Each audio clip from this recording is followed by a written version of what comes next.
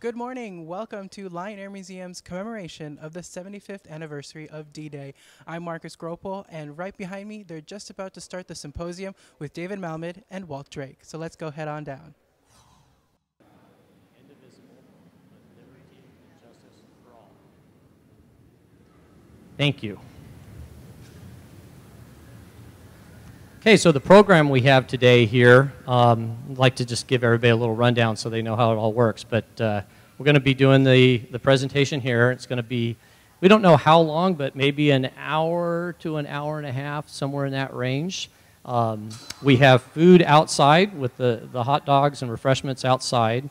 We have both the DC-3, which we refer to as the DC-3. You're going to learn a lot about why I just said that instead of C-47 DC-3, open, and also the C-47 open for cockpit tours throughout the day. So please make sure you do that as well.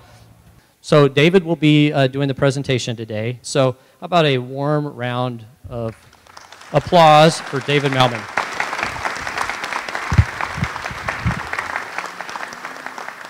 Thank you. So Mark will get paid off shortly.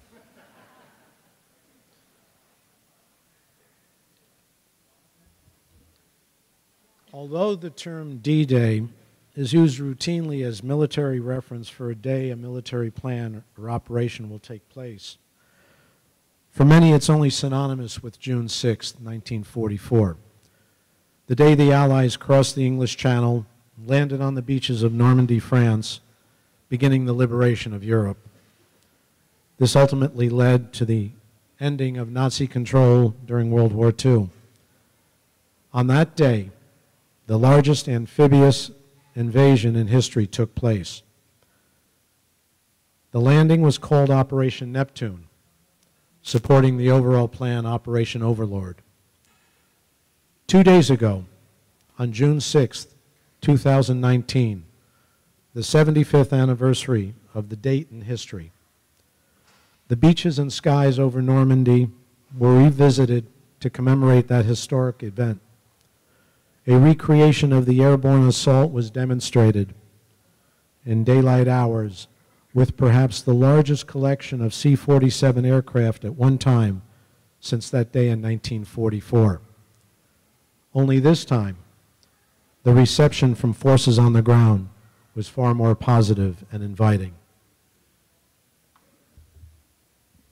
When we talk about 1944 and D-Day operations, one of the first thought to most individuals who read the history of that day is that the German forces knew and expected at some point in the future, after the war began, that an attempt would be made to recover and retrieve the freedoms that were lost by the residents of Europe.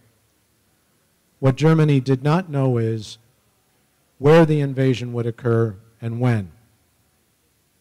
The expectation is that the most logical place for crossing the English Channel from England was the coast around the Pas de Calais.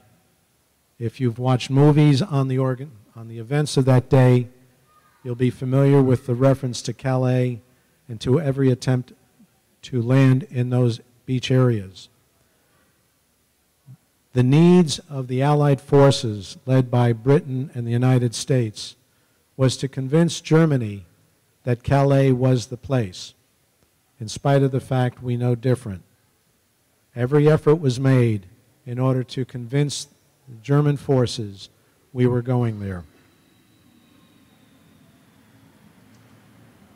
Calais is only 21 miles from the English coast. From a positive standpoint, it absolutely offers the best opportunity to recover and reclaim the land of Europe. It had a working harbor, it had lowlands. What it did not have was open spaces because it was surrounded by both rivers and canals. What it also had, much to the dismay of Allied forces, was the German buildup with the expectation that Calais was going to be the invasion point.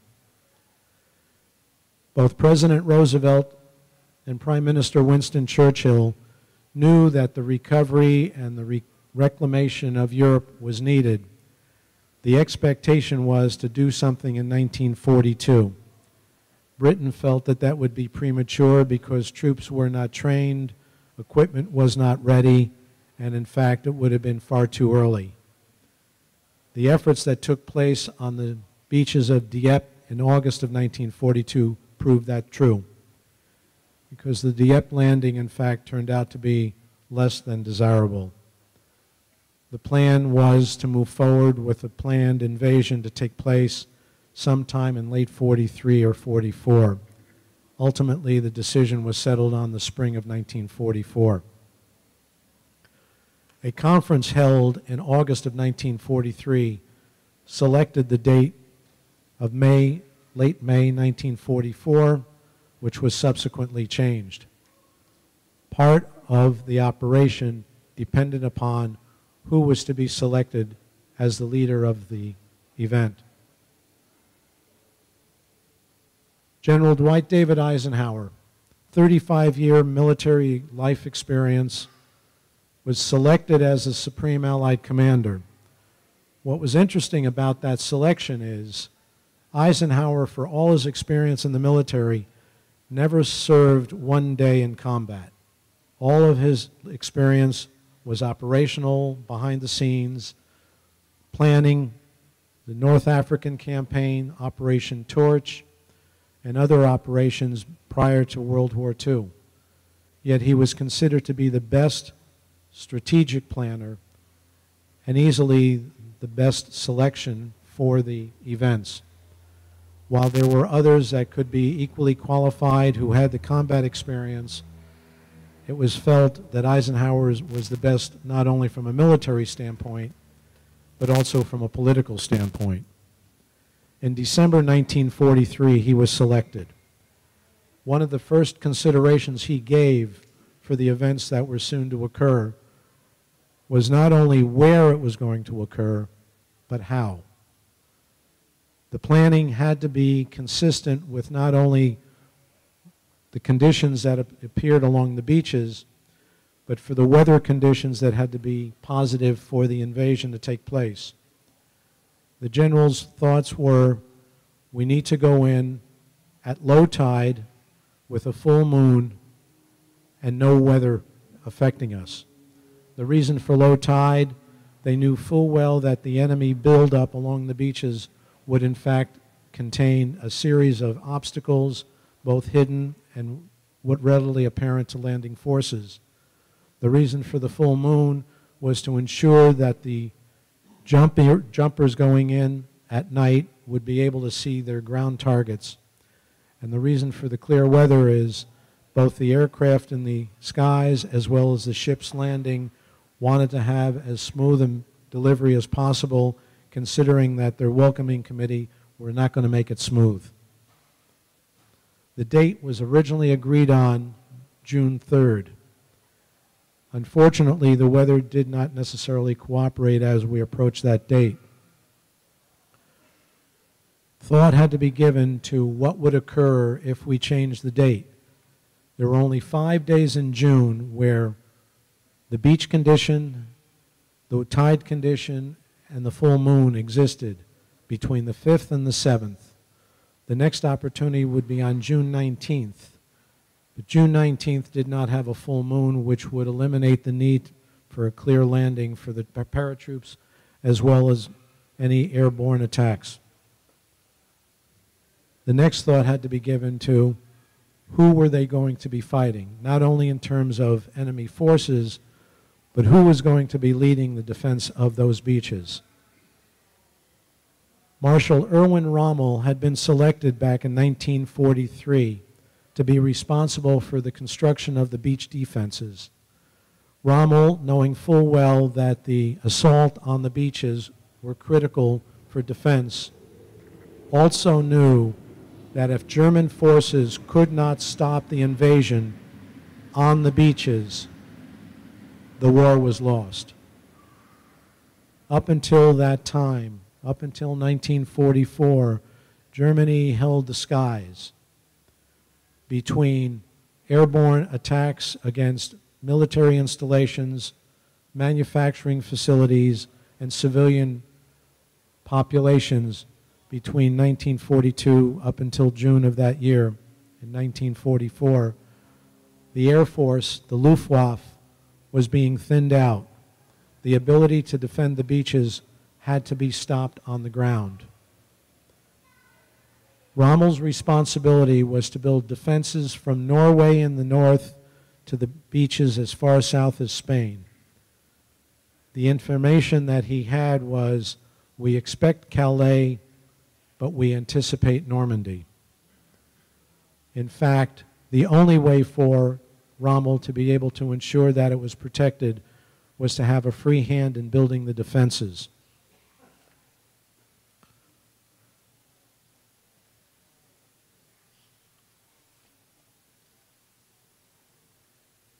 Rommel's defense buildup, and we're talking about guns on the beaches, the various obstacles in the water and along the beaches, was only about 18% complete by the time of the invasion. It was expected that of the 2,400 miles of construction he had to effect, 4 million landmines had been planted from Spanish coast up to Norway.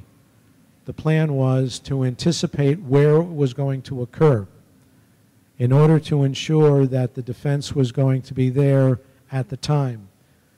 The other expectation was Rommel needed to know that he had the ability to call up armor and personnel when the attack began.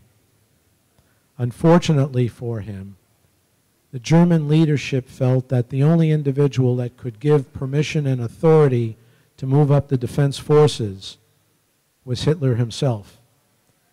And on that particular day and time, when the landing began and when the airborne began landing on the grounds behind the beaches, Hitler was sound asleep, and no general in the German army was going to wake him up to tell him.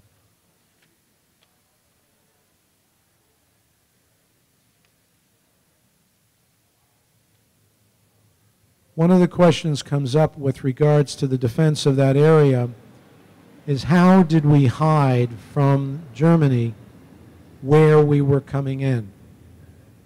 If you notice, I have a question asked up here about Operation Bodyguard. Question is asked, where is the invasion coming from? Each one of those arrows points out a location from Norway down to Spain and along the southern French coast as far east as the Balkans, possible points of entry. Should Allied forces enter through southern France or the Balkans? Should they come through Norway and down through northern Europe? Should they come from the French coast? Each one of those locations were considered viable opportunities. We had to convince Germany we were coming in everywhere but Normandy. One of the individuals that was selected to assist in convincing Germany of that was a gentleman whose reputation had already been earned as one of the greatest generals in the U.S. Army, according to German cases. That was General George S. Patton, 3rd Armor Commander. However, he was not on the first list of selection by either Bradley, who was his deputy, later to be his senior, or Eisenhower. However, Patton did participate in the Normandy invasion, although indirectly. He participated because he was been in charge of a group called FUSAG, the 1st U.S. Army Group.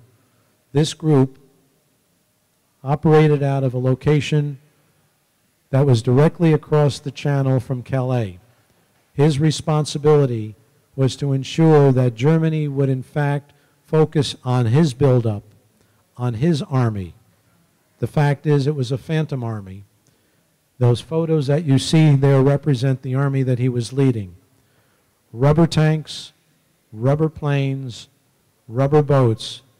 Not one of them were going to be flying, driving, or flying. But they, in fact, were the distinct change between what Germany would envision and what Germany would actually experience.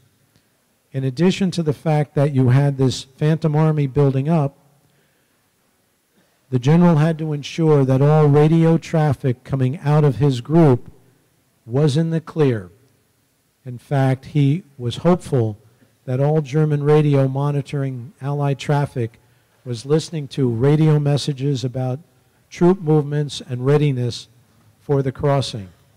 The hope was that as long as they were paying attention to Patton, they were not paying attention to Eisenhower. In addition to Patton's effort in the buildup, other efforts were carried out. On the day of the invasion, airborne operations were flying over the areas around Calais and dropping chaff. In this case, what they were pieces of aluminum to be launched out from transports and other aircraft in order to convince the German radar stations monitoring that beach area that an airborne invasion was coming. While the operation was taking place down in Normandy, you had your radar screen filled with hundreds, if not thousands, of markers suggesting that the invasion was coming to Calais. Further evidence that we really weren't sure where they were coming from, so we needed to be in both places. One of the things that had to be protected, in fact, securely protected, was the secrecy surrounding the invasion and the plans leading up to June 6th. The various beaches that were named during the invasion were well known to the planners. Omaha, Utah, Sword, Juneau, Gold. These were the beaches that Allied forces, primarily U.S., British, and Canadian forces, would be landing on. The names of those operators were clearly known to the invasion force and to the planners. Other names such as Mulberry, Dover had to be known. They should have been known only to those planners and not to the general public. However, in May of 1944, a crossword puzzle appeared in an English newspaper. And what were the words that appeared in that puzzle? Juneau, Omaha, Utah, Gold, Mulberry, Dover. Needless to say, security breach was in fact a question. How did these names end up in this crossword puzzle when only a month later you were planning an invasion using some of those same code words? An investigation was carried out. All of the evidence suggested somebody knew and somebody spoke, but no evidence could be found to reveal how it so happened these same exact words ended up. Nobody came forward and nobody was discovered, so they simply wrote it off as coincidence. In 1984, on the 40th anniversary of the D-Day invasion, a 54-year-old gentleman came forward during the review in England and revealed that as a 14-year-old student at a school in southern England, he overheard conversations among some officers. And since he was in fact one of the students helping in writing the crossword puzzle, he thought it might be clever to insert some of these words into the puzzle. Clever, yes. Timely, no. Nevertheless, his secret was kept for 40 years until he revealed it himself. 3 days before the June 6th date, an individual operating a teletype service in London was putting together a training program to ensure that their speed of writing a message could be communicated quickly. And on June 3rd, the message said, "The invasion has begun. Free French, British, Canadian, and American troops are now crossing the channel to the beaches of Normandy." That broadcast was sent out to the U.S. and then distributed to some 500 radio stations. 3 minutes later, when the discovery was realized that this was a practice message, you now had members of the teletype service scrambling to send out a recall saying, we're only kidding. It's only a practice. Nothing is happening. Once again, did the message get out across the channel? Does Germany know there's an invasion coming? Do they know where?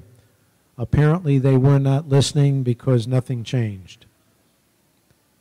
A third event, also in June, at an office in London, 12 copies of the invasion plan suddenly disappeared from an office overlooking downtown London. The door was open, the window was open, and the air came in and blew these 12 copies down onto the city streets. Needless to say, members of the office went scrambling for those 12 copies, recovering 11 of them with the 12th one missing. Where did it go? Who did it go to? Fortunately, the individual who found the 12th copy, realizing what it was, surrendered it to a guard at one of the camps nearby. We don't know who that individual was, but we do know the 12th copy was recovered. And in spite of all the security and in spite of those 3 events and how many others occurred, the secret was still kept.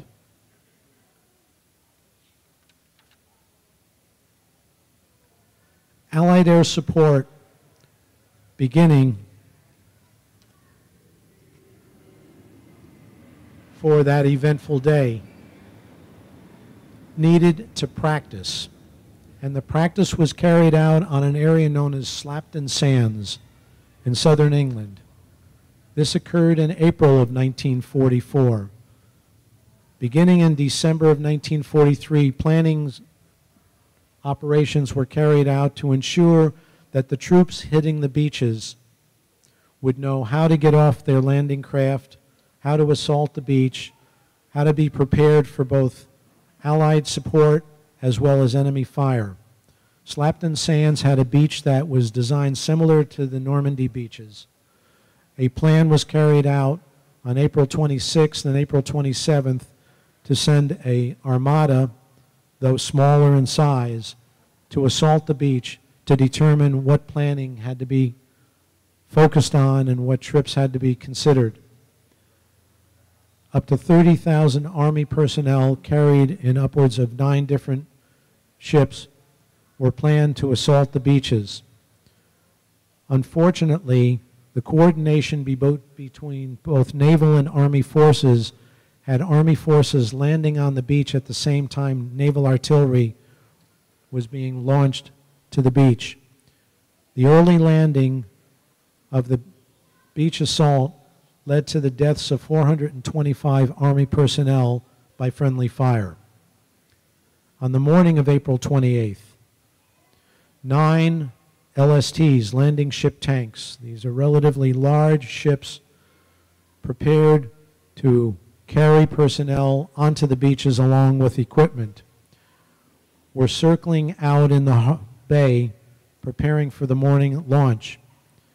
Unbeknownst to them, radio traffic that was being broadcast by both Army and Navy personnel was being monitored by German radio traffic from Cherbourg Harbor across the English Channel. Recognizing that there was an assault taking place along the beach of England, German dispatched Schnell boats, which are equivalent to the PT boat. These are fast, mobile naval support aircraft, naval support craft. They crossed the English Channel and at 2 a.m. in the morning attacked these 9 LSTs, resulting in the loss of 2 sinkings and 1 damaged and personnel on board injured.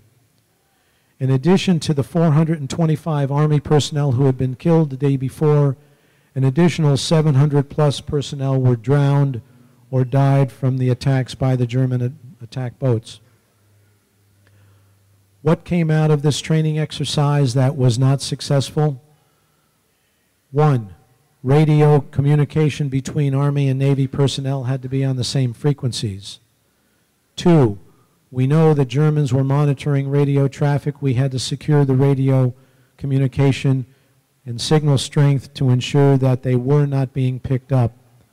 3, among the individuals that drowned as a result of the attack, they did not drown from enemy fire. They drowned because the life jackets that they were wearing were incorrectly put on. The English life jackets were looking like a life belt. They were to be erected around the body, under the armpit, and then inflated. The typical life jacket that American personnel carry, what they were familiarized with or referred to as the Mae West, was a jacket that fit the body from the shoulders to the waist. Army personnel could not use the English life vest, life jacket, because of all the equipment they were wearing. They could not get it around their shoulders, so they put it around their waist. By inflating it, the body would roll over and be unable to actually sit upright, thereby drowning while they were wearing a life jacket. They discovered that by not wearing it correctly, you increase the risk of individuals not recovering. So while there were losses, there were things gained from the mission. However, one of the things we had to be ensured about is what were we going to do before the assault occurred. A final decision set June 4th as a last-minute change date because of the unfavorable weather. One of the reasons the meteorologists selected the June 4th date, weather coming across the English Channel from the middle of the Atlantic had cloudy weather, overcast skies, rain, and high winds. The waters of the English Channel would not be suitable for as many landing craft that were going to be crossing from England. The skies over the coast of Normandy would not be suitable to be able to see the landing points because of the cloud cover. The rain covering the beaches and the waters would not be suitable for the aircraft or the troop members to see the enemy emplacements. June 4th was pushed out. The decision had to be made. What day do we go? We only have 3 days to choose from. A last-minute decision was made. A last-minute decision was carried out by Eisenhower. The decision was made June 6th is when we will go. In talking about Allied support for the day before that invasion, we have with us today Walter Drake. Walter was occupying the cockpit of a fighter, a P-38 Lightning, on the morning of June 5th. And I'm going to turn the mic over to Walter to give you a little bit of an idea what it was like on that day.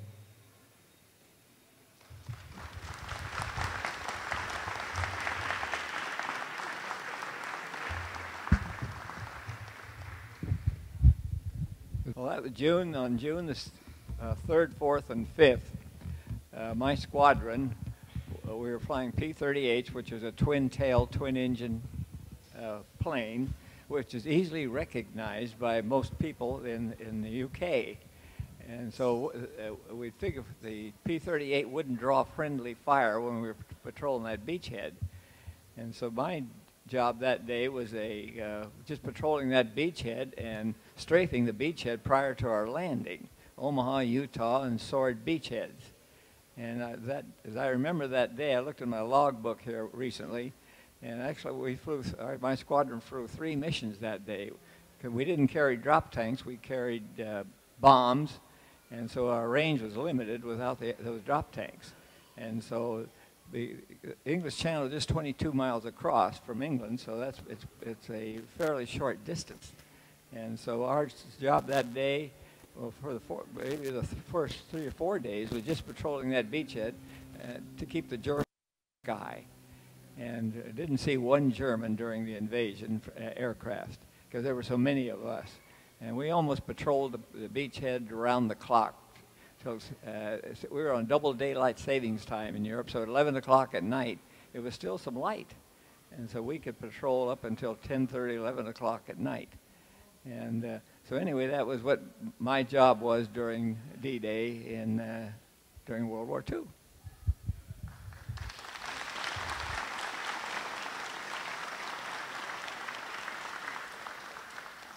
Thank you, Walter. Part of the planning that went into deciding that Normandy was going to be the selected beach also involved how to figure out, with the volume of traffic we know coming in,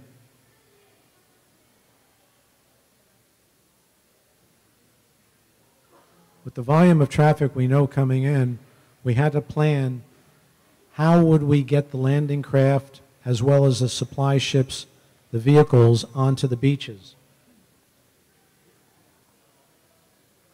We had to ensure that along with the close air support provided by the fighters, there would be bombers flying missions covering not only the beach emplacements where enemy buildup was, but also further back to neutralize any enemy aircraft as well as ground support forces coming up. Bridges, roads, airfields, both in France, Belgium, and into Germany were being attacked in order to minimize and neutralize the defenses on the beaches. And as Walter pointed out, he did not run across any enemy aircraft at the time of his patrol. One of the references made, I spoke of a moment ago when I mentioned Mulberry.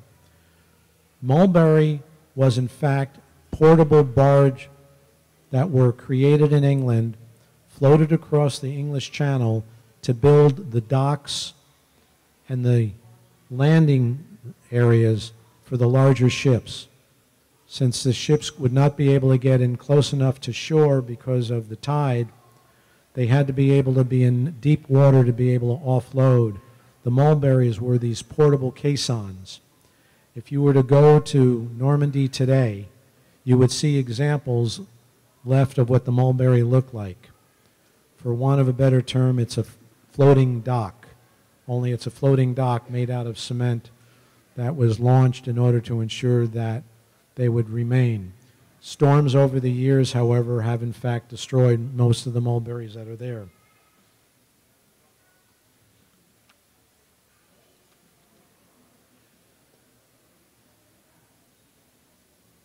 To give you an idea of the numbers, I am not going to read these off. I hope they're large enough for you to see. But these are the numbers that existed that day, which is why D-Day is referred to as the largest amphibious landing in history. It has not been exceeded since that day and time. It also is the largest gathering of aircraft at any one point for a military operation. Most of the personnel who were landed on the beaches were brought in by landing craft. The merchant vessels, the destroyers, cruisers, battleships were there for off-beach support. The landing craft, the ancillary craft, merchant vessels brought the personnel to the beaches. Some of these landing craft never made it to the beach. Personnel who were in the landing craft never made it off the landing craft. We will go into the casualties in a moment. But to let it be known, if you're familiar with the movie Saving Private Ryan, the first 25 minutes will give you an indication of what it was like on the morning of June 6th. But leading up to June 6th, the evening before is when the airborne assaulted not only the beaches but land behind the beach to cut off any enemy activity moving up.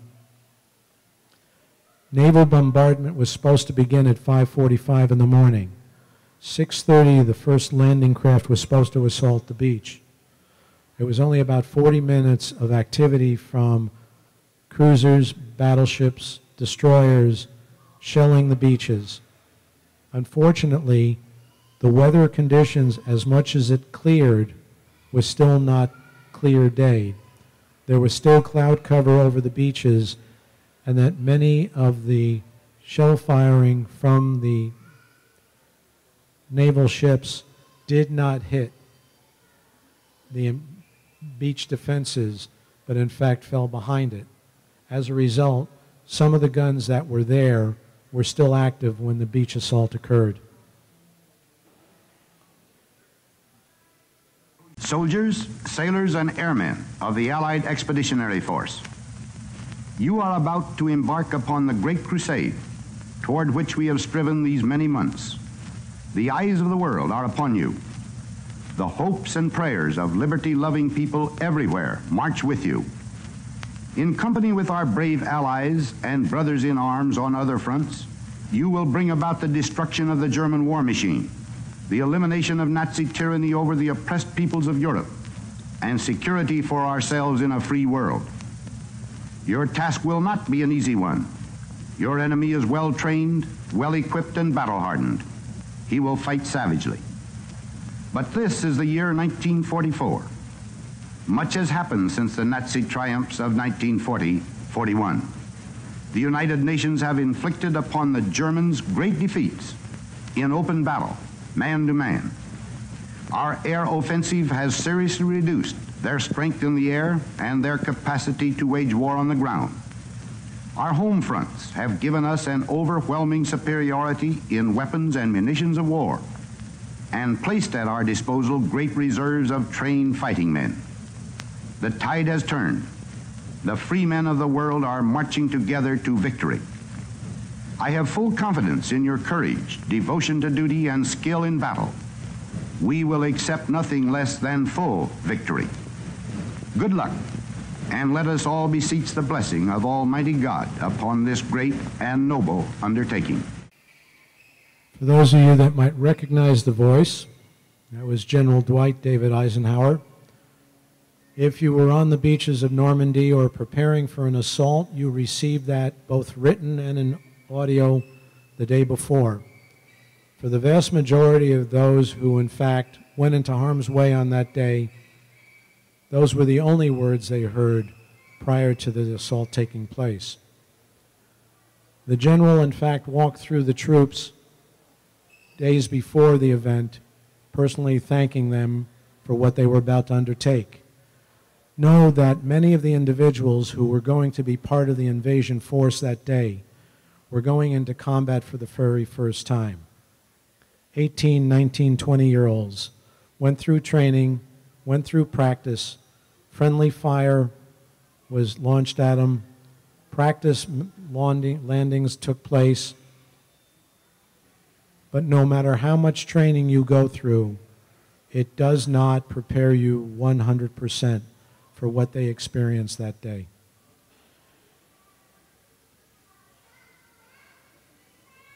Enemy forces, not only in the air but also on the water, were not as heavy as they would have liked, but they were light enough for U.S. and Allied forces to, in fact, prefer this. And instead of being assaulted by major aircraft and major shipping, as you can see, the majority of the enemy forces that attacked Allied ships were in fact limited to torpedo boats, patrol boats, and a variety of German U-boats. Fortunately, most of these were neutralized, although they were successful in attacking and sinking some vessels. Enemy air operations, not nearly as heavy as Allied forces. Nevertheless, it was still a problem, both for the forces landing on the beaches as well as units behind the beaches. Once again, thanks to people like Walter, we were able to neutralize it. Can you share a little bit more? Can you share a little bit more about your time after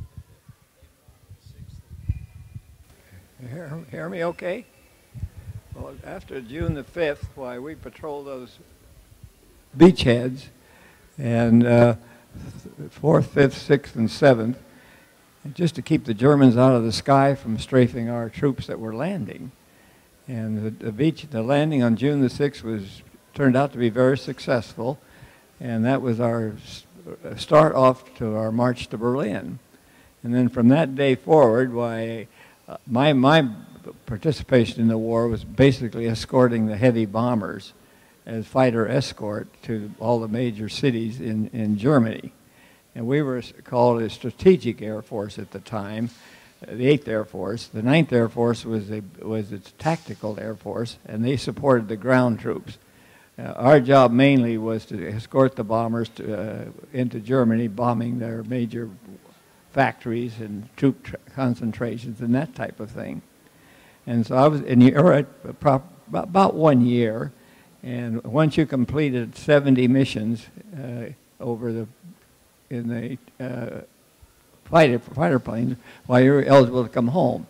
And so I came home after my tour was up, and then they made me a flight instructor for pilots going to the Japanese area, Southwest Pacific. Thank you, Walter. You know, one of the things that a lot of individuals see these museum pieces and will ask, what are the black and white stripes on the aircraft? These are called invasion stripes. They were purposely affixed to the planes to ensure that when the aircraft were flying over friendly forces on the ground, they were not fired upon. Shortly after the D-Day invasion took place, many of the aircraft had the invasion stripes removed.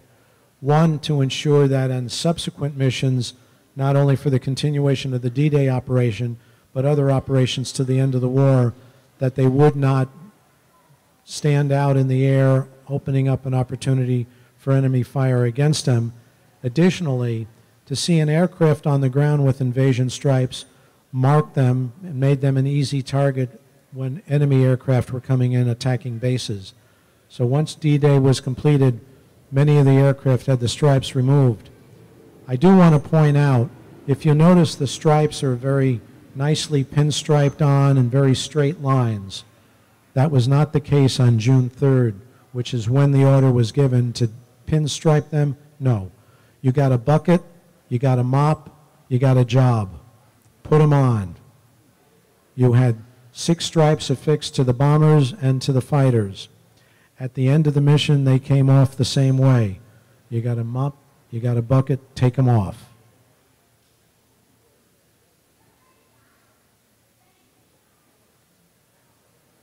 Give you an idea of some of the numbers, in addition to the fact that you had close to 160,000 troops landing, you had 12,000, virtually 12,000 aircraft that participated in the total operation. This included all types of aircraft. This gives you a breakdown.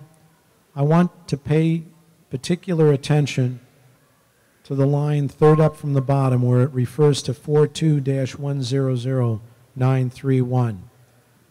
This is the aircraft tail number of a C-47 transport. The C-47 was the aircraft that was used to carry paratroopers into battle. That number belongs to this plane.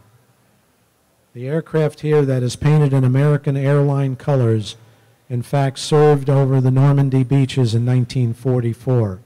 It carried troops in the second wave, members of the 101st Airborne 506th Parachute Infantry Regiment, 3rd Battalion.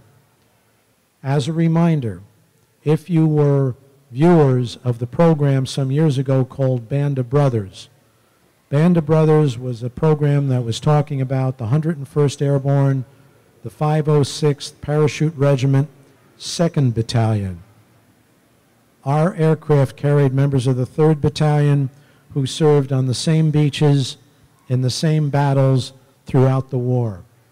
And in fact, if you were to rewatch the film and rewatch the series and listen carefully to the dialogue, you will hear reference to their unit hooking up with the 3rd. They were talking about troops that came out of our aircraft.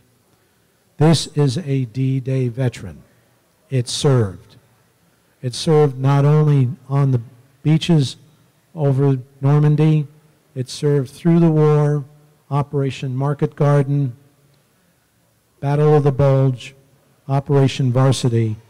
It came back to the States in September of 1945, and then for the next 70 years served as a commercial aircraft with a number of carriers, both here in the United States and in Canada, and came to our museum in 2008.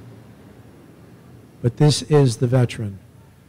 This is the aircraft that made a difference for many of the personnel who jumped that day.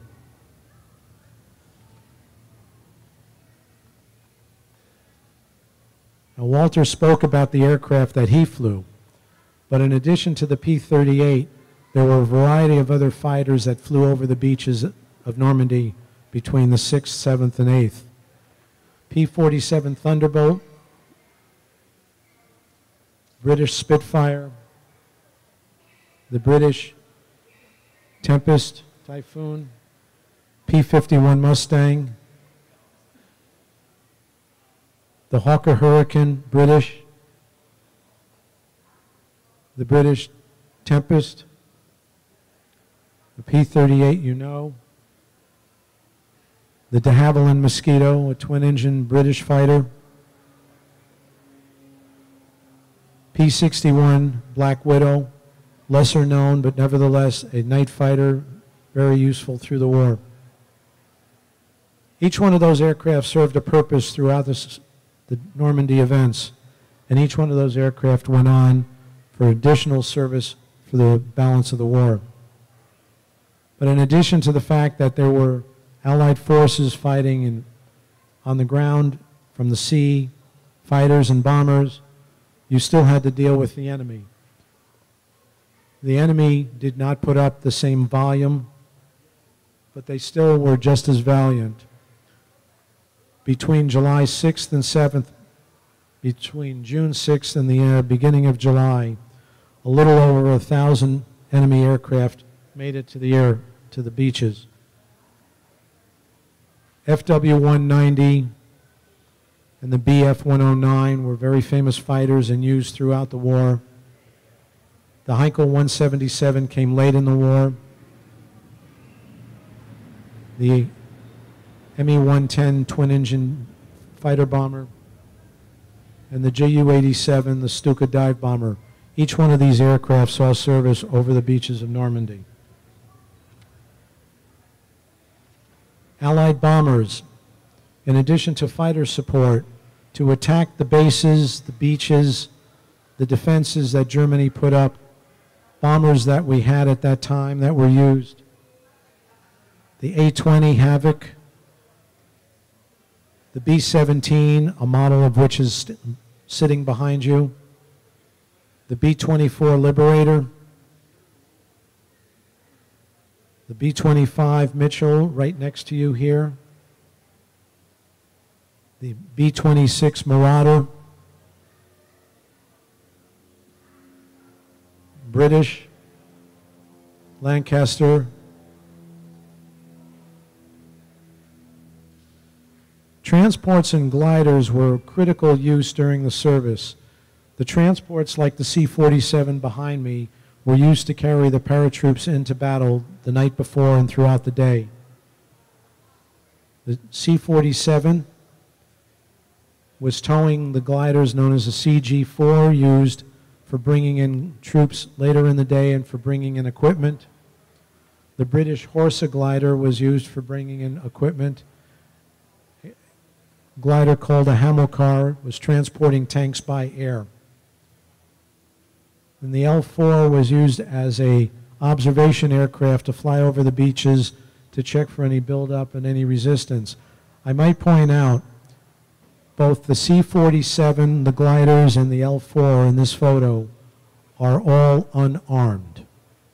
They might have been carrying armed troops, but the aircraft themselves did not have any offensive or defensive weapons.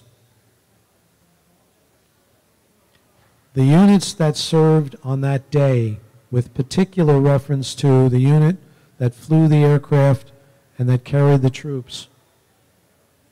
9th Air Force was the primary organization that our aircraft flew under. The 440th Troop Carrier Group, our pilots flew from this group, flew our plane. The 50th they belonged to. The 440th Troop Carrier and the 97th Troop Carrier Squadron, those were the members that were our crew, our pilot. The base that our plane flew out of was called Exeter Field in southeast England. These are photos of what that base looked like at that time back in 1944.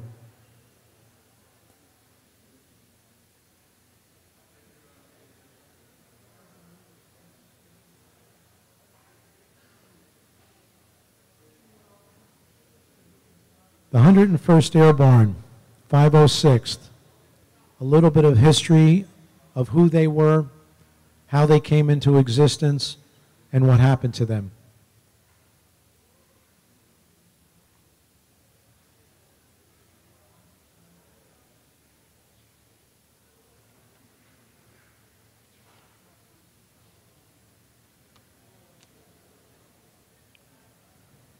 For members of the 101st to jump into harm's way on the morning of June 6th, their aircraft launched from Exeter Field at 10:30 on the night before. Their jump was at 1:40 a.m. For them to find the location where they were to be jumping, flights went out prior to them, roughly 30 minutes to an hour, carrying a unit known as Pathfinders. It was the Pathfinders' responsibility to set up radio beacons to be used in order to assist the aircraft with the paratroopers to find their respective fields on the ground, known as drop zones. Each one of those drop zones were to be marked by the Pathfinder.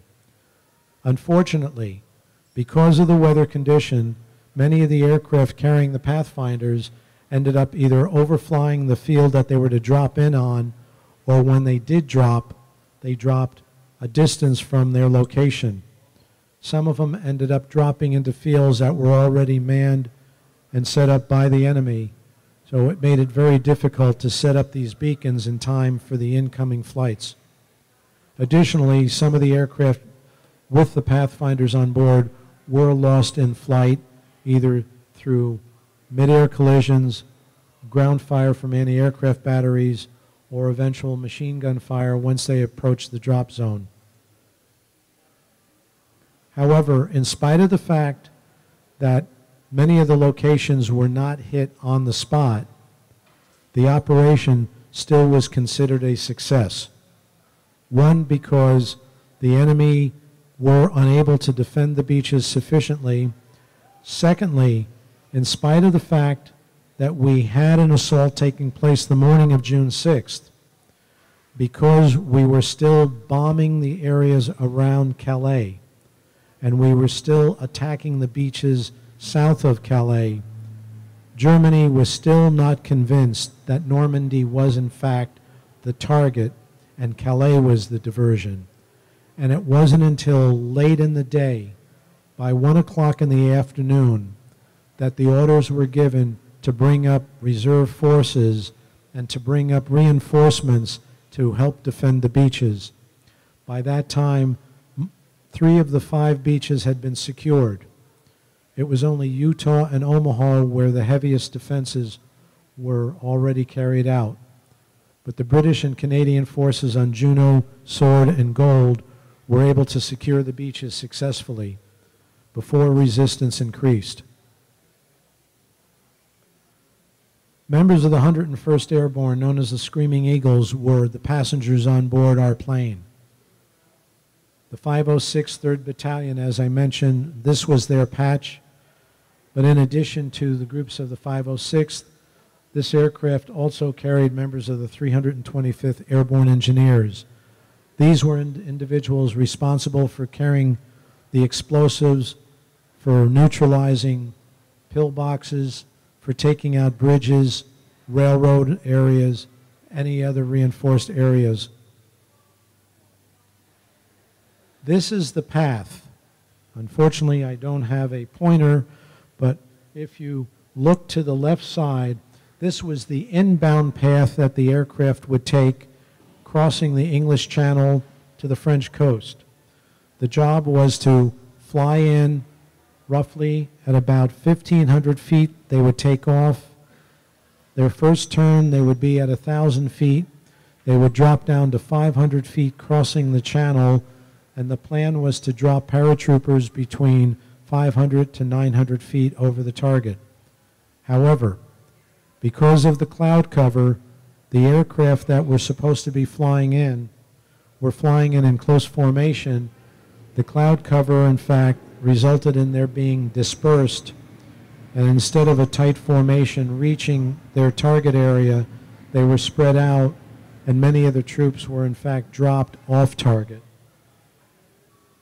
I don't know if you can see this image, but our aircraft participated as a group of 45 planes. There were aircraft in formations of 3 in rows of 9. So if you can imagine, each row here represents 9 aircraft, and there would have been 6 rows flying in close formation. Those 6 rows would be going to a single target. If the lead aircraft diverted because of the cloud cover, many of the other aircraft, in order to clear the clouds, could not maintain a close order to the lead, ended up separating, and that's where the aircraft ended up dropping instead of on target, but either off target or on the wrong target. This map will give you a general idea not only of the invasion but also of the airborne assault. If you notice here, the 5 lines in the middle of the screen represent the land mission coming in from the beach assault. The lines off to the left and coming around represent the airborne. This may be a little easier to see, but those 5 lines in the middle are what the beach assault would have looked like. The distance separating each of those beaches was a little over 12 miles. So you had a very concentrated force coming into each of those 5 beaches. Each of those 5 beaches would then be receiving troops in variation in size. But if you can imagine planning roughly 150,000 troops on that beach, starting at around 6:30 in the morning till about 5 p.m. on that first day. Where the arrow is pointing to on this map is the target for our aircraft. That's where troops were being dropped. I'll let you read this rather than I read it for you, but this gives you a general idea of what their mission was that day.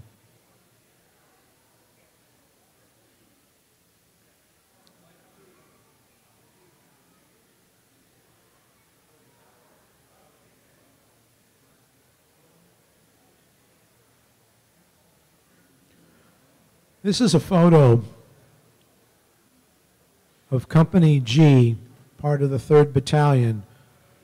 Members of this group would have been carried in our aircraft. History over time has a tendency to be available and sometimes to disappear. I preface my remarks by saying we have photos of Company G. We were unable to acquire photos of Company H, but we do have photos of Company I. Those 3 companies' personnel would have been carried in our aircraft in groups of 18 to 21. The aircraft may have flown as many as 3-4 missions that day, carrying in troops to the same targets. On some resupply missions, they may only carried in supplies and no troops. But of the 44 aircraft accompanying ours in that mission, the other 44 were also carrying members from these 3 companies. In addition, the 325th Airborne Engineers were also part of the wing.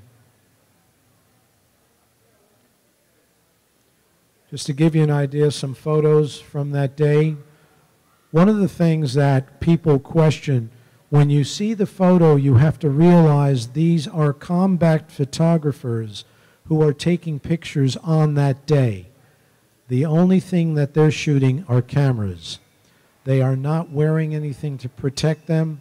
They may be in uniform, they may be wearing flak jackets, but more often than not, they are just as much a target as those in uniform.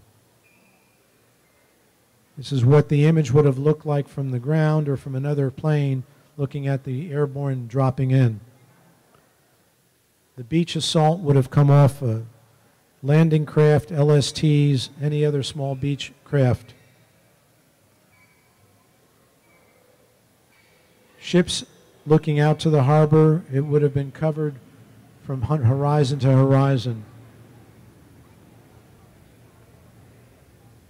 Famous scenes of landing craft exiting and dropping off their troops. And at the end of the day, as the supply ships are coming in, and if you look carefully, you might be able to see what the mulberries look like on these pictures.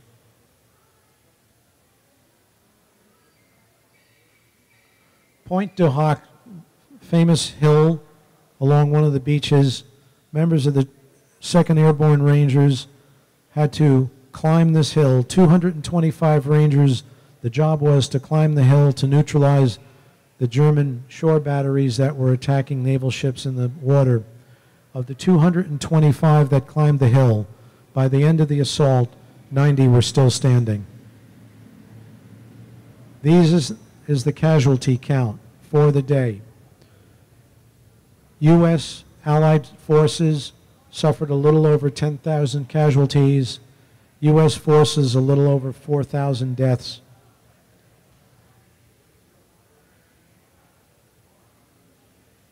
Enemy forces for that day, 60,000 casualties, a little over 9,000 deaths. One thing to recognize, during any of the assaults, both by airborne as well as fighter and bomber attack, civilians in the region were unfortunately subject to the same assaults that the enemy were. It was estimated between 10 and 20,000 civilians were in fact casualties during the assault. The Normandy invasion was considered operationally successful when Paris was liberated in August. From the period June 6th through the end of August, this was still considered a D-Day operation. By the end of August, total casualty count was a little over 400,000. Roughly 200,000 apiece, both U.S., British, Canadian forces were suffered, as well as by the enemy force. Casualty count, roughly 53,000 Allied forces died during the D-Day operation. Thanks so much for joining us on this commemoration of the 75th anniversary of D-Day. We hope you guys got to learn a little bit more about our planes in the museum as well. If you want to know what the next event is, don't forget to check out our website at lyonairmuseum.org. I'm Marcus Gropl. Till we meet again, and blue skies to you.